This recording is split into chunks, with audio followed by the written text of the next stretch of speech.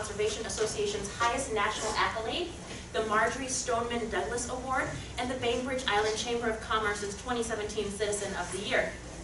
Clarence is the principal of Forest Edge Communications, and he has served as CEO of the Japanese Cultural and Community Center of Washington, a senior aide and spokesperson for President Bill Clinton, Governor Mike Lowry, Congressman Jay Inslee, Lieutenant Governor John Sherburne, and the Washington State Senate, Kitsap County Sound Transit, and the Portland Rose Festival Association, and campaign manager for the ACLU of Washington.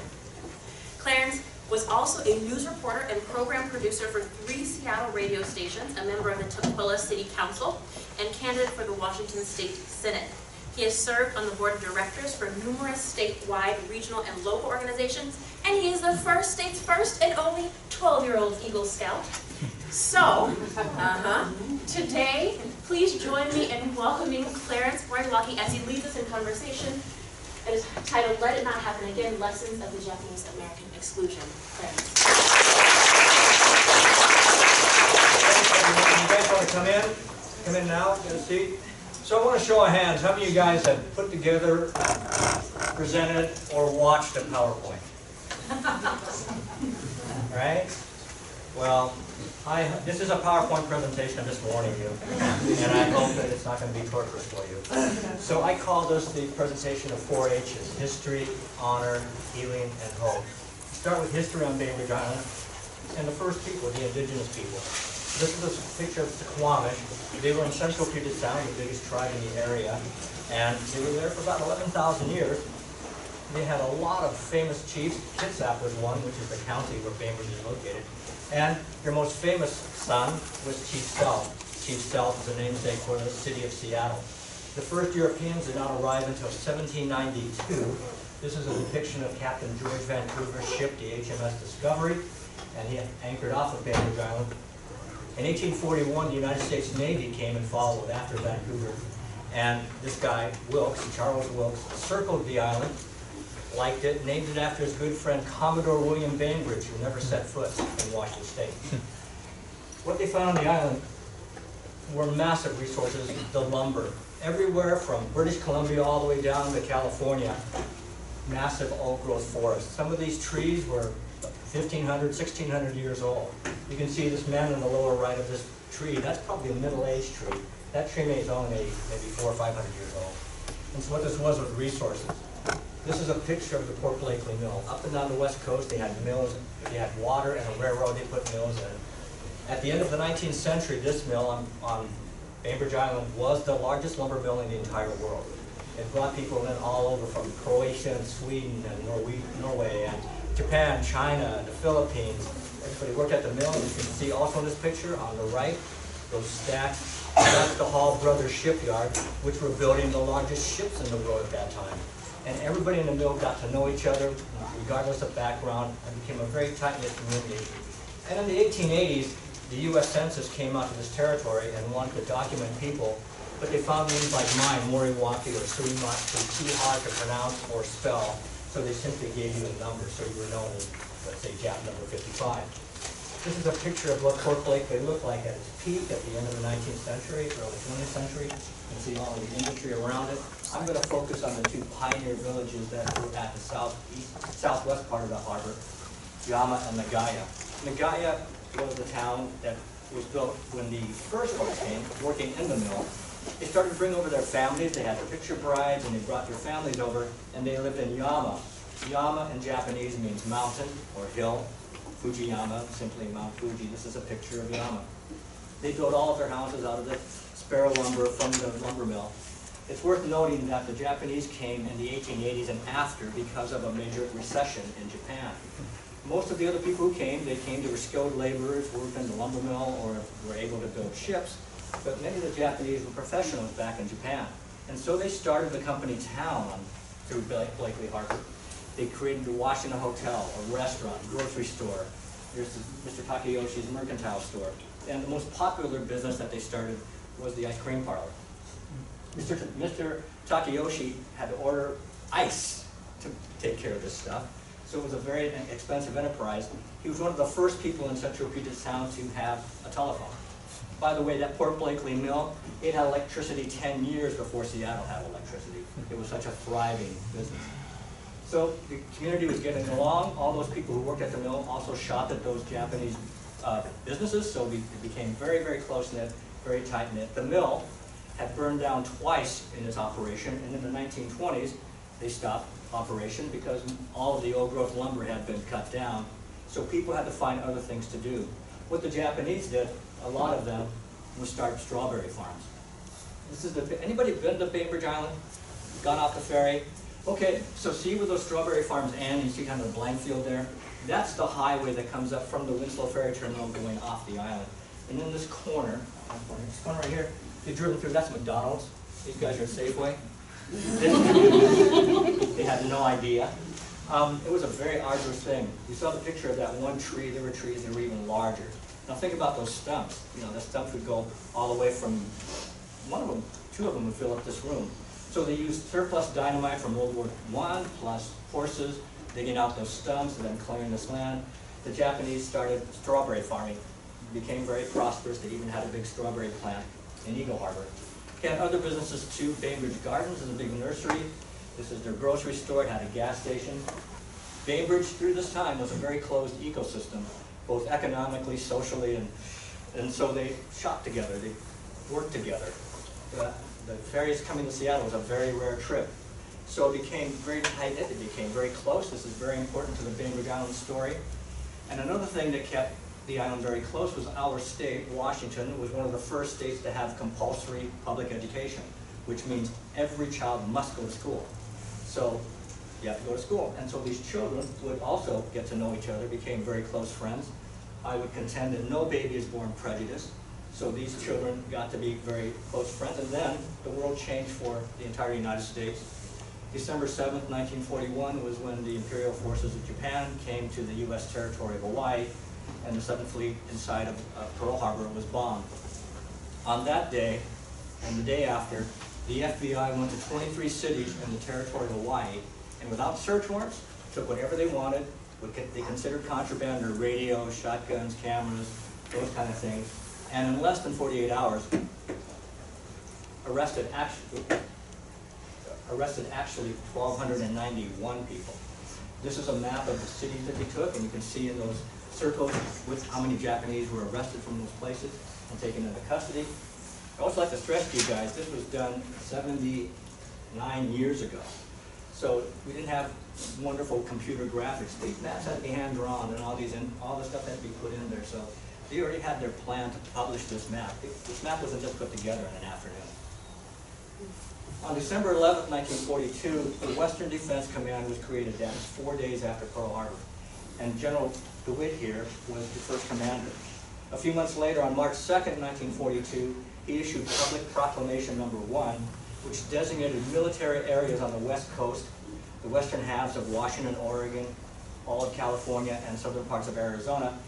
And in those areas, there was a curfew imposed on everybody of 1/16th Japanese ancestry. They had to be in a home at 8. You could not come out until 6 in the morning. It was only imposed on the Japanese Americans. We were also at war with Germany and Italy, but German Americans and Italian Americans had free reign to do whatever they wished. And then, 2 months and a week after Pearl Harbor, actually yesterday, 78 years ago, President Roosevelt signed this executive order. And it let those military authorities have full power to exclude civilians in any area without trial or hearing. On a month later after this signing, he signed Executive Order 9102. It established what was called the War Relocation Authority. That was a civilian agency which later would be in charge of developing, planning, and administering all of the concentration camps. The first director was Milton Eisenhower. The very first civilian exclusion order came to Bainbridge Island. This is a picture of them on March 24th, 1942. And it says, all persons of Japanese ancestry will be removed in 6 days. You were only allowed what you could carry or wear, and you had to take care of all your affairs. You were going to have to show up at the Eagle Dale Ferry dock on March 30th. 3 families from Bainbridge Island did move to Moses Lake prior to the forced removal, but all the rest were going to be taken away. You had to figure out what to do with all of their properties. On March 24th, you can see this picture here. They had to come to the Anderson hardware store among those 6 days. This picture was taken on March 25th, and everybody had to show up. You had to show your real person. So if you had that baby, you had to bring the baby to prove that you had the baby. This picture was taken a day after that poster was put up. And this is a picture of Mr. Avansto Aroto and his wife, Miki. And you can see them smiling there. I would suggest that after this picture was taken, or shortly after, they probably weren't smiling, because Mr. Aroto is a Filipino-American, and his wife, Miki, was Japanese-American. And since he was Filipino-American, he was forbidden to go with his wife. He had said, I will renounce my citizenship. I will do whatever you want to allow me to go with my wife. But the military would not allow it. So they figured out what these farmers, and I'd like to add, at the beginning when those farmers started those strawberry farms, if someone were smart enough and had the resources, they bought property. But because of the Asian Exclusion Act and the Alien Land Laws in 1924, the Asian Exclusion Act essentially put a wall in the middle of the Pacific, stopping any person of Asian ancestry from immigrating to the United States. They bought property before that, they were good. After that, you had to be a U.S. citizen to buy property. It was against the law if you had not become a citizen. This is a picture of Mr. Akio Suimatsu, but he bought his property in the mid-1930s, 10 years after the Asian Exclusion Act, but he still owned his property. How was he able to do that? The landowner was his 5-year-old son. You could buy it if you were a citizen, and so a lot of the properties on Bainbridge Island were owned. We literally had 5- and 12-year-old landholders on Bainbridge Island. Here he is signing it over to his neighbor, and every one of the Bainbridge Islanders who had a farm and a neighbor, they all pledged to look after it and take care of the affairs. Finally, the day arrived. March 30th, you can see the soldiers gathering there. This is a picture of the current Winslow dock. They're boarding this ferry. They will go to the other side of the harbor to the south where Egodal is, and that's where all of the people will be gathered. If you couldn't get to the ferry dock, the government gave you a free bit of transportation. This is the troop carriers. They would come and pick you up. And again, everybody had to be taken away. This includes the orphans, the few orphans that were on the island. And that's our oldest citizen at the time, Reverend Hirakawa. He's 77 years old, accompanying those orphans. This is a picture of Mr. and Mrs. Moji. He's in his 50s and she's in her 40s. They're a well-known couple and very kind throughout the community. They were a childless couple. I've never been told whether that was by choice or maybe she wasn't able to conceive a child, but they were well known because they always had a child. And in this case, it was their dog, King.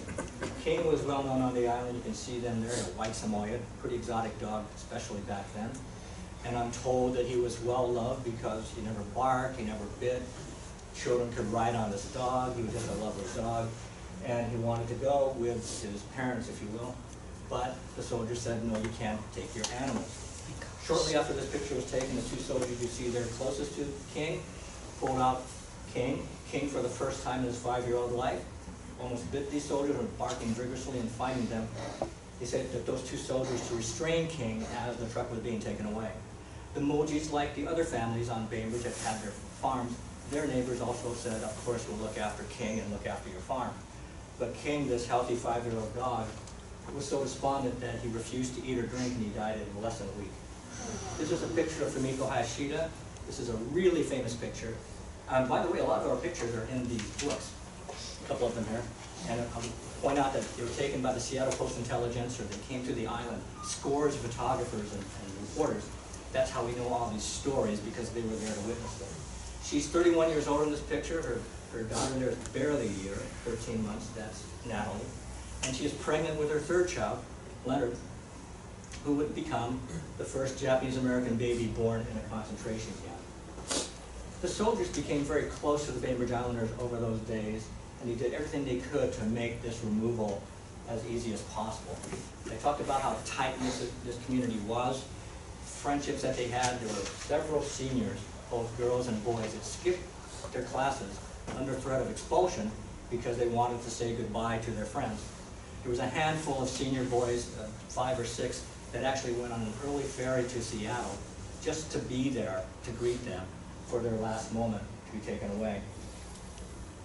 The soldiers were very close. Walt Woodward, the editor of the paper at the time, said, quoted by the commanding officer, this is the hardest thing we've had to do. We don't know why we're doing it to these people. And he also noted that every soldier had tears in their eyes. I'm also going to add that their billet their mission was going to be over on this day, March 30th. But because they got so close to the Bainbridge Islanders, these guys who came all the way from New Jersey, that's how everybody remembers them. They had these weird accents, is what they said, those Jersey accents. And they wanted to stay. So they said, where are you going to take them? So they had their mission, or they had their orders extended. So they went with them to Seattle, and they accompanied them on their trip. Here is a picture of what the Eagle Dell Ferry Dock site was. The ferry dock is off to the left of this picture. You can see the soldiers assembling to escort the Japanese Americans, and they're brought over in their cars, marching down the former Eagle Dell Ferry Dock. In this photograph, there's 227 Japanese Americans boarding the ferry Colocan. It arrived at 11:03. It left about 10 minutes later. And this is Fumiko Kurafuta. She's saying goodbye to Bainbridge Island. And then he arrived at the Seattle dock. And you can see in the background that walkway. That was the very last thing of the Seattle Viaduct was taken down, that walkway. Thousands of people came to watch them being taken away. And they're all walking away. These are the Hayashitas from Bainbridge Island. And on the train, you can see on these blinds, they're very dark. Those blinds were pulled down. They couldn't let light in, they couldn't see out, and they had to stay down the entire 3-day, 2-night trip. They were accompanied by those New Jersey soldiers. They were told that they sang songs and read stories and took care of all the kids. They really bonded. After those 3 days and 2 nights, they can tell it was really hot. They showed up in a place called Lomai, and this is a train station in California. It's in the high Owens Valley between Los Angeles and Lake Tahoe. And there they boarded buses, of which they had to ride for another 2 to 3.5 hours.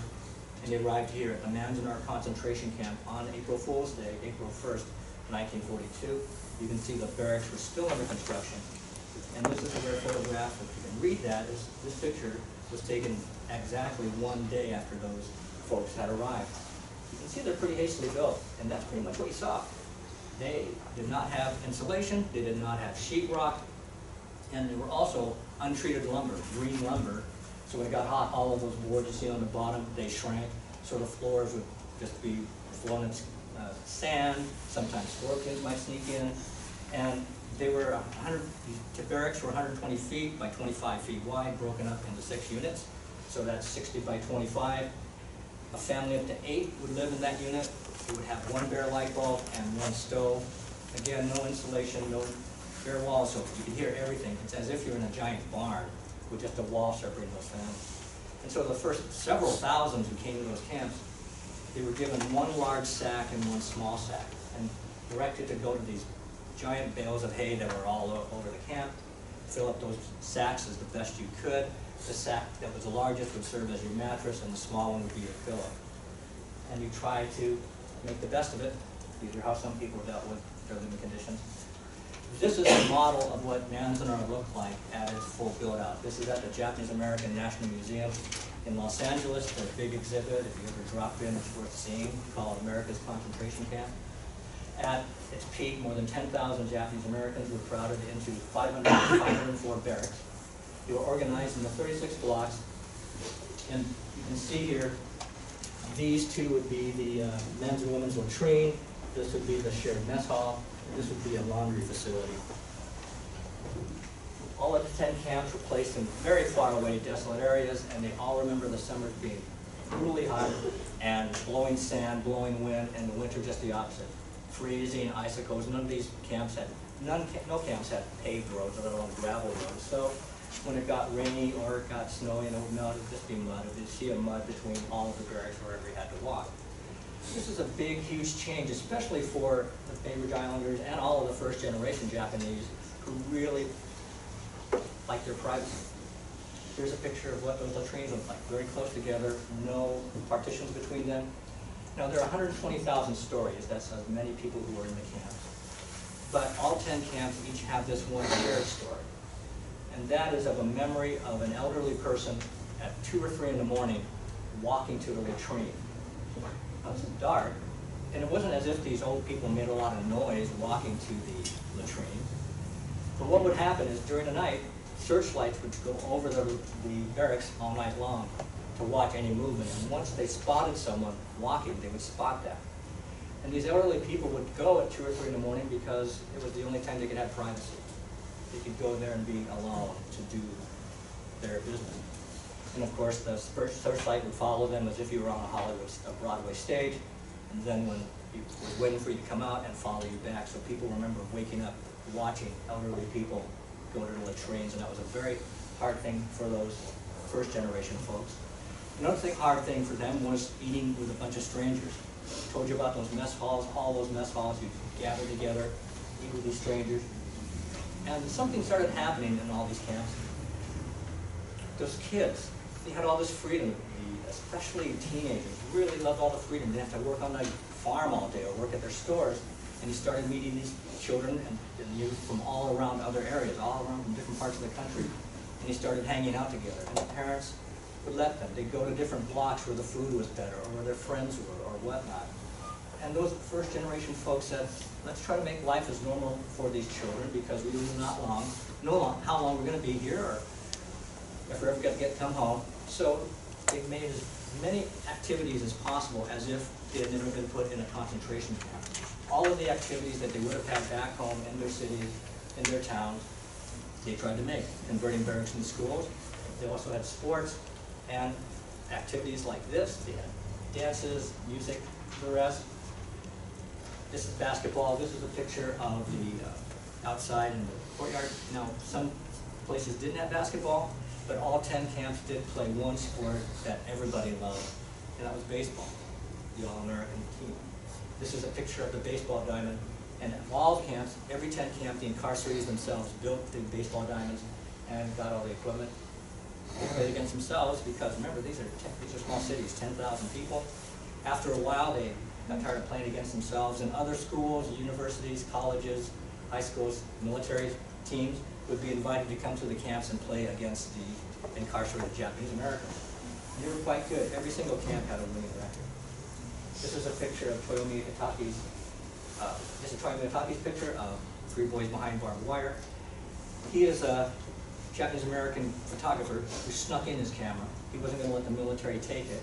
He took it in pieces and assembled it in the camp and started taking pictures. If you can see in the guard tower there, there's nobody there.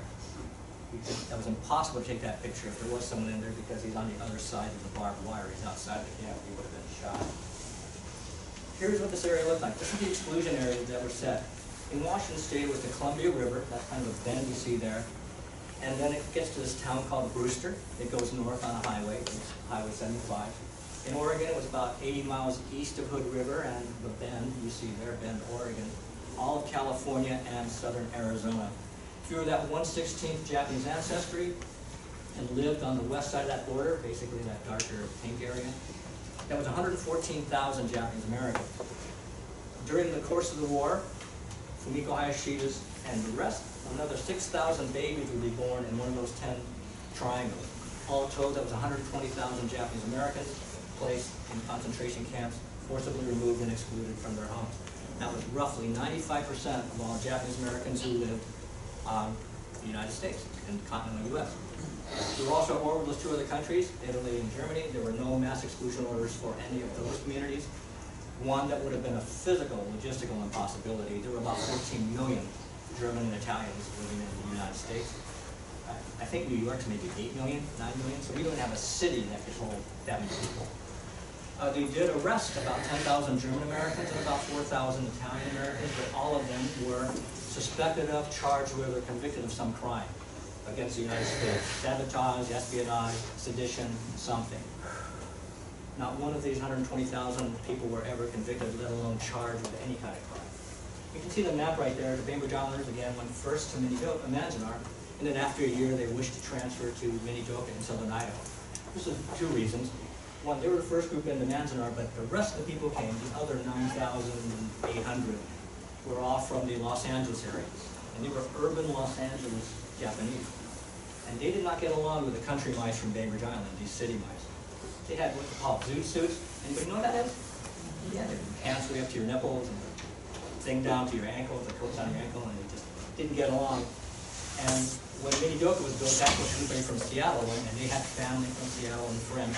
So almost all of them transferred to Minidoka. The editor of the newspaper heard about these frictions happening between the Bainbridge Islanders and the Los Angeles Japanese, and when the transfer came, he wrote editorially, This is a good move. Everybody knows you should not mix Washington apples with California lemons. This is a map of the evacuation area. Now the Japanese Americans from Bainbridge, as you saw on the map, went straight to Manzanar, the concentration camp, still under construction. All of those camps were under construction. They could not build them fast enough. So what the Bainbridge Islanders say, yeah, it was great. It was sucked to go to a concentration camp, but at least we didn't have to go to an assembly center, of which this is. And assembly centers, here in orange in the map, Seattle and Pierce County went to the Puyallup Fairgrounds. In dark blue, Kitsap and most of King County went to the Pinedale Assembly Center outside of Fresno, California. In green, the rest of western Washington went to the Tule Lake Assembly Center, which later got built into a full-blown concentration camp. In light blue, eastern Washington, all those folks went to the Portland, Oregon Fairgrounds. The Santa Anita Racetrack. They had places, those wide areas to put people. They couldn't go to the barracks and those fairgrounds and those racetracks fast enough. So the first several thousand people who showed up at the Puyallup Fairgrounds or at the Portland, Oregon Fairgrounds, they simply put them in where the livestock had just lived. The horses, the pigs, and the cows, they'd clear them out, and that's where your family would live, where those animals had just been. Once the camps were built, they had these distribution, they had to send them off to different areas. By the way, notice here in the lower right, lower left, that's a breakout of Los Angeles. Look at the different color coding. All those color codes indicate different concentration camps. You would think that it would be smarter if you're going to put 10, 12, 8,000 people to gather 8,000 in a bunch and take them away instead of a few hundred here and there. The military did this deliberately because they wanted to split up the Japanese American community. They wanted to split up, they called it cutting the head off the snake. So in Washington, in red, Seattle and Pierce County went to Minidoka. The rest of western Washington were already at the Tule Lake camp. And eastern Washington, in blue here, they went to the Hart Mountain camp in Wyoming. This is the populations at the time, like the Hart Mountain place in Wyoming. At its peak, it was the largest city in Wyoming. And this does not include the thousands and thousands of personnel, both from the relocation authority and from the military, who were also guiding those folks.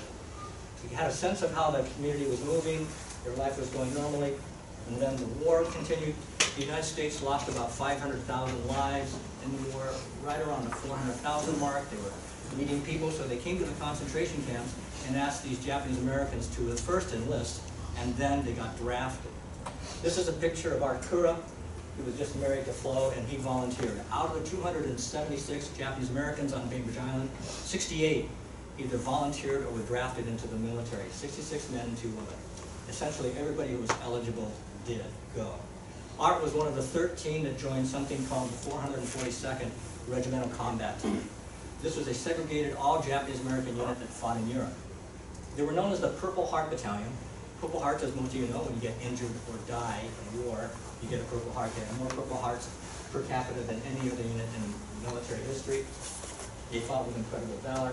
It is something that changed the course of, at least for many people in America, how they viewed Japanese Americans. There was the race to save the Lost Battalion. It was a Texas group. It was the pride of Texas. You know, there were Rangers, there were Texas Rangers first, and these rough and ready cowboys, and they got captured. They got surrounded by the Nazis on 3 sides of Germans. 2 attempts by the Allies to save them failed. And this is in France.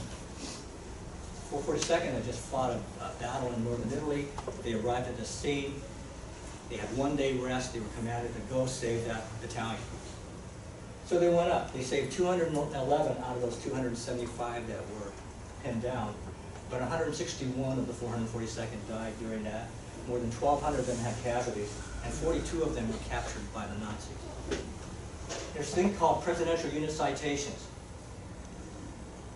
Given the groups, given to maybe a battleship, any group that does something extraordinarily out of valor, more valor than normally expected, only about 5% of any ship, battalion, group gets a presidential unit citation. In their short 3 years, the 442nd received 7 presidential citations.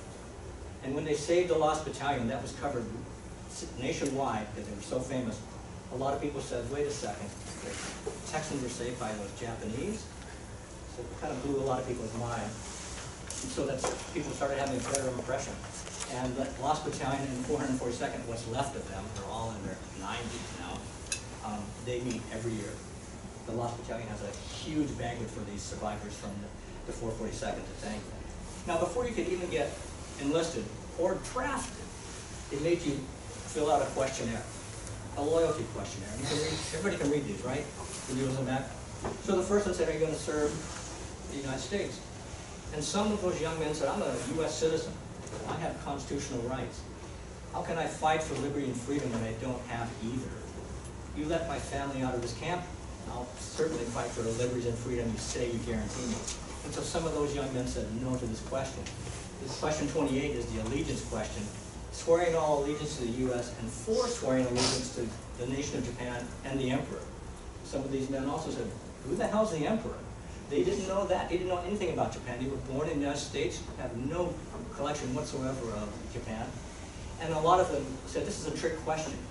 Forswearing allegiance means you forgive allegiance. Well, how can I never had allegiance to the Japan and Germany and the emperor in the first place. So if you say yes, you are implying that you had previous allegiance to the enemy nation. So they didn't like that either. Many families had tough times with this. A lot of parents say, answer yes, yes. Don't be a troublemaker. Don't rock the boat. Some families had some boys say no, no, and some say yes, yes. And imagine you were one of those families that had a 442nd or any of the other fighting groups, and you had lost your son in that. 161 of them died saving that Lost Battalion. And you have these people saying, no, I'm not going to fight for our country. The split in the Japanese-American community was very deep, and it stayed for many, many years.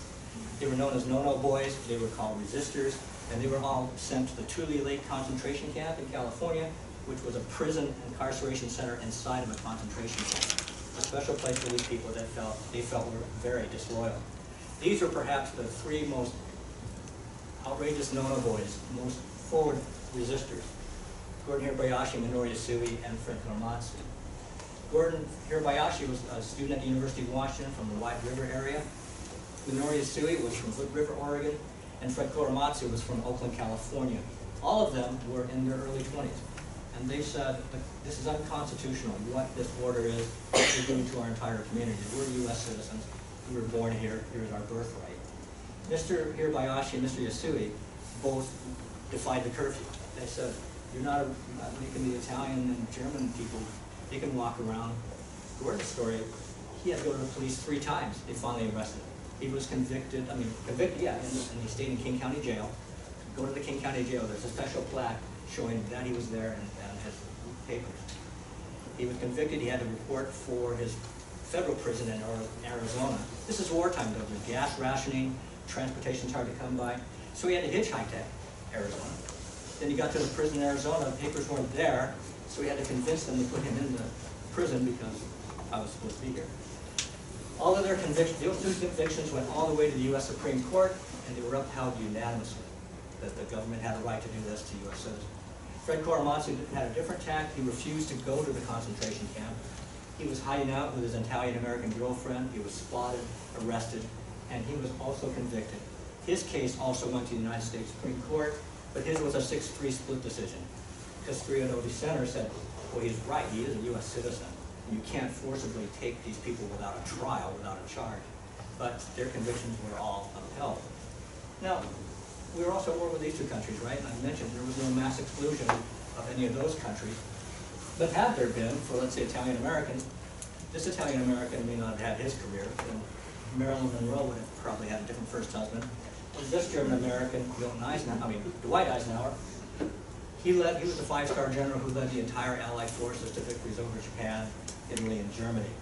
Maybe if he had not been in that role, it might have been a different outcome in the war, and he might not become a U.S. president. Things against the Constitution because of the Bill of Rights. The 4th Amendment is you are protected. Your persons and property are protected.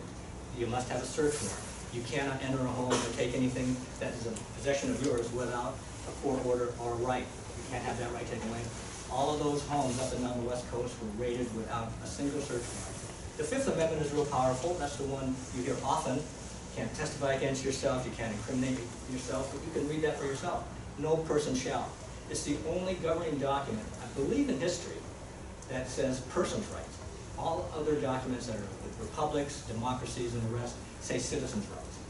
And this is really important in today's context, Because all of those first generation Japanese Americans, even though they were forbidden to apply for citizenship, they're still persons. They're still persons. They still have, you can't do a thing without a due process. Their liberty was taken away, they were placed in camp. And this is the only country, now think about this. You cross the border at Canada or Mexico, you get to here, however you get off a cruise ship at Port of Seattle, you get off a cargo container ship, and you set foot. No matter what country of origin, no matter what your religion, the minute you set foot on American soil, this Fifth Amendment covers you. This is really important. That's why the immigration debate is so important, because there's a violation of some of these rights. Other countries, you can't have that right. And then there's the 14th Amendment. This is the amendment that says equal protection under the law. But more importantly, if you were born here, you are a U.S. citizen. 75,000 of those people were U.S. citizens. And yet the Supreme Court, Korematsu's conviction and Yasui's and Hirabayashi's conviction, those last two guys unanimously, how could they do this? Well, J. Edgar Hoover, the FBI director, had been surveilling all of the Japanese Americans for more than 3 years. He had a database file of everybody of 1/16th Japanese ancestry, and every time a baby was born, a new file was created. So he had the actionable data. When they came to Bainbridge Island, the FBI, on February 2nd, 1942, they raided all 50 homes simultaneously with the assistance of the Kitsap County sheriffs and deputies and Washington State Patrol troopers. And they wanted to hit every home simultaneously so no family could tip off another family that the FBI was there. And this is pretty amazing, considering 78 years ago, there were maybe 8 or 9 roads on Bainbridge that had names. So the actual data that they had was pretty extraordinary. There's no GPS, they had a computer database. This was pretty extraordinary surveillance and data collection by the FBI, but he said, I've got nothing. He was more worried about the German Americans. He was worried about a group called the Bund in the northeast part of Germany and the United States. They were having pro-Hitler rallies, pro-Third Reich rallies every week. There was a standing room only rally of Nazis in Madison Square Garden in 1939, prior to our entry into war. And those are among the 10,000 people that he got arrested. So he said, I'm not worried about the Japanese. And the Attorney General, General Biddle, to his credit, said, Mr. President, the 5th Amendment, the 14th Amendment, this will not stand constitutional muster. And it said as much to the courts. And yet their convictions are upheld. So how can you do that? You simply reclassify people. So you're no longer a person, you are an alien. And you're no longer a Japanese American citizen, you are a non-alien. It's a simple line written in these administrative documents. This isn't even law. These are just administrative documents with exclusion order. And because of those two distinctions, because of those new two subclassifications of citizenship and personhood, the Supreme Court said, well, technically, you're not a citizen during time of war. This is something that we have to do to protect ourselves. That's why those convictions were upheld. So do we do that? This is the Manzanar National Historic Site. If you ever go there, it's a tremendous facility. You can see the picture you saw earlier of the USS Arizona sinking on December 7, 1941, superimposed over the twin World Trade Center towers falling on September 11, 2001. And I hope you can read that top, everyone can read that top line. So this is how people reacted after Pearl Harbor happened. And this is how people reacted after September 11, 2001.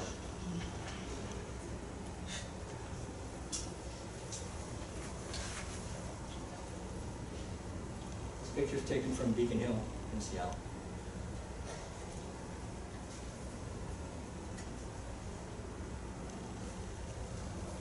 You know, war is a difficult thing. Unless you're a psychopath or a sociopath, you're not prone to kill. You just don't do that. So how do you motivate normal people to do those kind of violent acts in war? And the way you do that is you instill your patriotism, of course, but you make your enemy something bad, something that must be stopped. And in World War I, the Germans knew that that was powerful, that they could do it through visual images. And so they took it literally to a new art form. You've never seen propaganda like this. You can see here's the Bolshevik, look how dark and menacing, the giant dagger, the woman with her child there, and all that. So that's one way to make your enemy just so sinister, so evil, or make your enemy not even human. This is the British coming across the English Channel. And the sharp eyes there, you can see that he's got a web, and Uncle Sam is over there, over in England. And worse, there are some images that quite literally you might call I would call them pornographic. And we were so disturbed by these when they had that we as a nation, we said we have higher values than that. We would not stoop to that level like they did. And officially set that as an interpretation of how the United States would do that, would go on during the war, but after World War II started.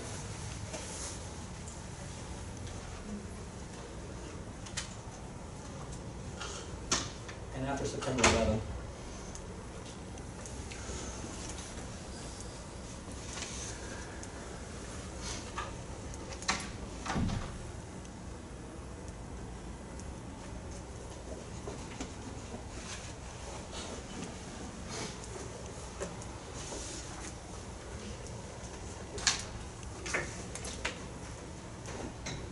also note that these posters are co-sponsored by business organizations and sometimes businesses themselves, and they're all printed at U.S. government taxpayer expense.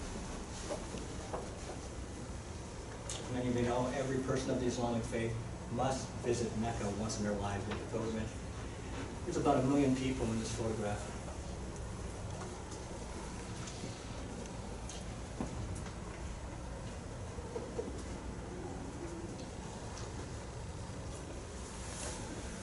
This next image I'm going to show you is something that was very popular to show how patriotic you were. Nowadays you wear a little flag lapel pin and yellow ribbons, indicating a person fighting for you, away from your family.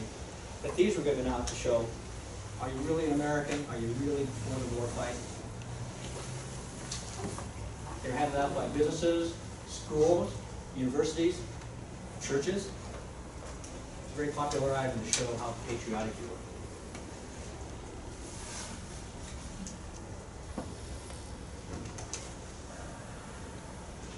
The bottom says this permit may be used in conjunction with permit number 38, mosque destruction. Please give 24 hours notice to local fire departments prior to deconstruction. This was given out by our U.S. government to Marines who passed their either recruits and or draftees after they passed their marksmanship classes.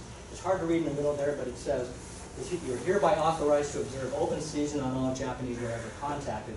The license carries no bag limit and may be used during good advantage during blackout hours. Hot lead leaves them dead.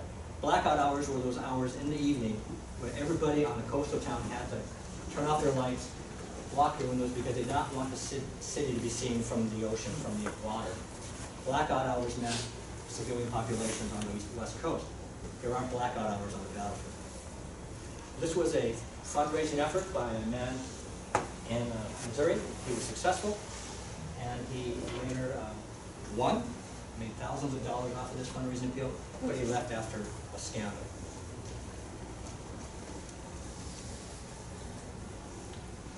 This is a picture of Gerald Ford. He was a U.S. president, Republican from Michigan, and in 1976 he did something pretty extraordinary. On our bicentennial year, July 4th, 1976, he chose that day to rescind Executive Order 9066. He said, this is not what America stands for. Let's get rid of it. I'm going to take it off the books. That started a movement among my generation, third generation, to speak out about this. And he was defeated later that year by this man, President Carter, Democrat from Georgia. He created a bipartisan commission called the Commission on Wartime Relocation and Internment of Civilians to study this record, to look into it. He got scholars, constitutional experts, historians. But he was defeated in 1980 by this man, Republican governor from California, Ronald Reagan. And he continued that commission. And in December of 1982, they published this report. And after 2 years and 10 hearings, this 750 witnesses, almost 500-page report, found that there was no documented evidence of espionage or sabotage, nor was there any military necessity for the mass exclusion and incarceration of 120,000 Japanese Americans. They said it was founded on these three things and these three things only.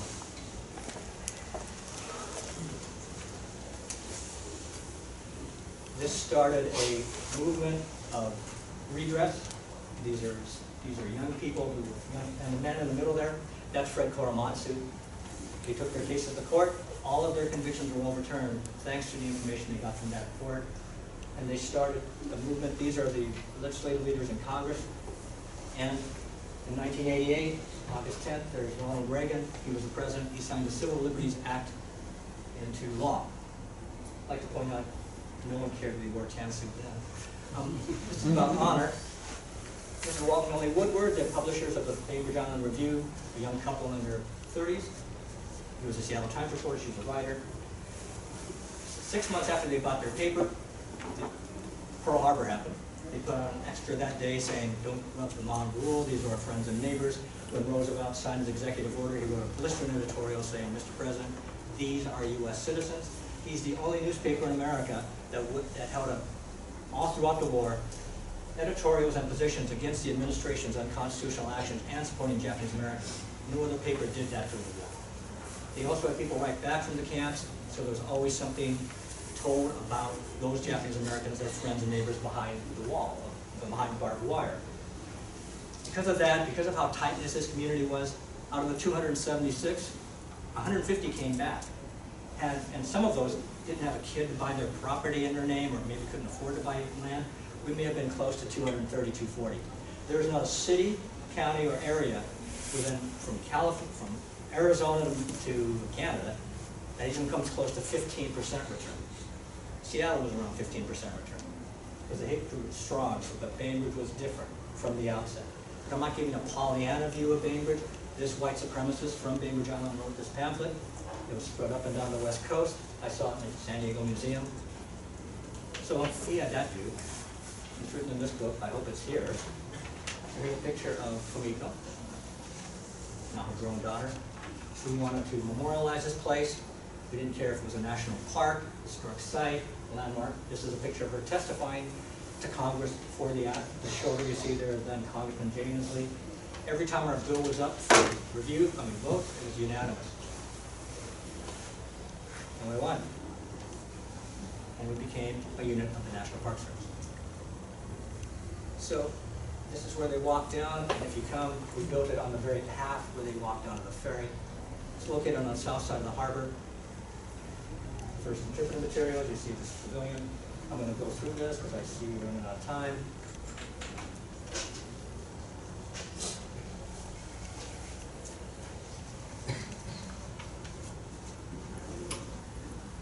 We're in the site. It's granite, no-grown cedar.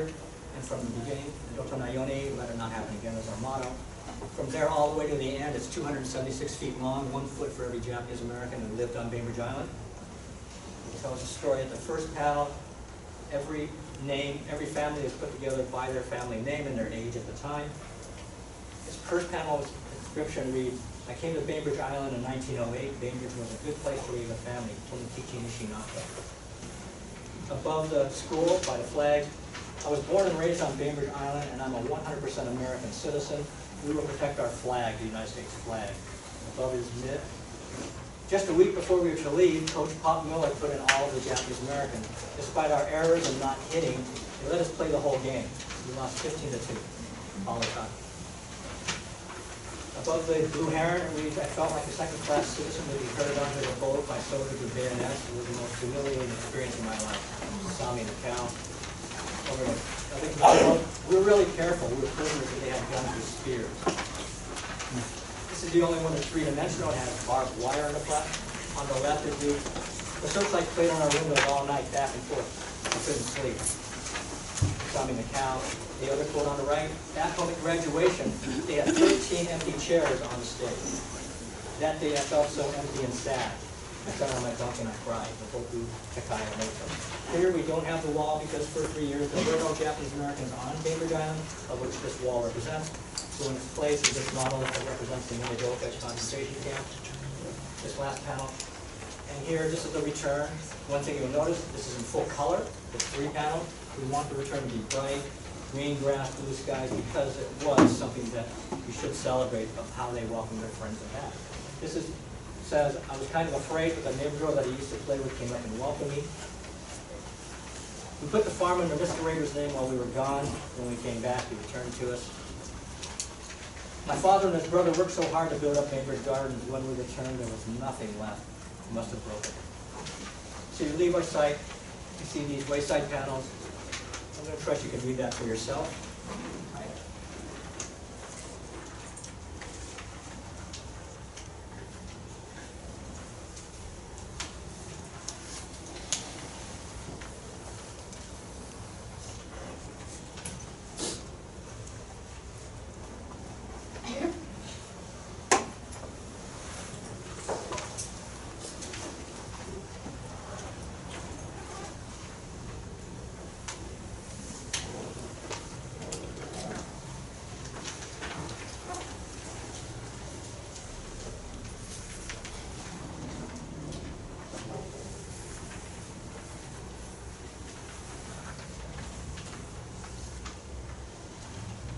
So you return to our site, leave it. You see that we have future plans to build an outdoor amphitheater, timber frame building, building the hill.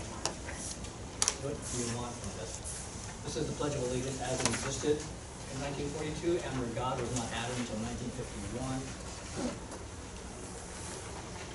This is a wonderful speech from my mentor, Dr. Frankie Demore, before he died. We would argue this, that it is the opposite of love is not hate, it's fear. Fear creates the hate. All of the stuff that happened, all the propaganda you see, and all the propaganda you see today, is manufactured fear to make you feel anxiety and be afraid. And it's not real. There's nothing to be afraid about. And it is happening again. We talked about the parents being taken away. That's family separation. People were run through their homes without search warrants. People were raided. That people are incarcerated in places. That's happening. Separating children and putting people away because of their religion. We're letting it happen again. This is our aspirational goal, but it's more than aspiration that we hope to inspire you with. We want this to be a course of action. Stand up. The Bay Bridge Islanders did. They stood by their friends and neighbors. They had their back. The rest of the country did not follow that tide. They were totally different. But they said, no, this is the way, not only my friends and neighbors, it's their constitutional right to be back. They should not be in those camps. They had the courage to stand up. And they set a different example for our country. And I hope everybody will do that for those people. You may not know them, but they deserve the support and rights just like you have. Thank you very much.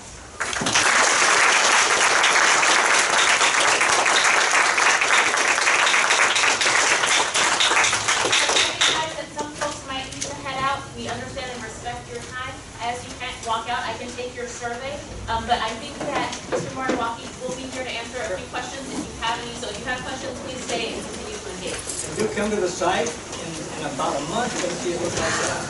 It's interesting.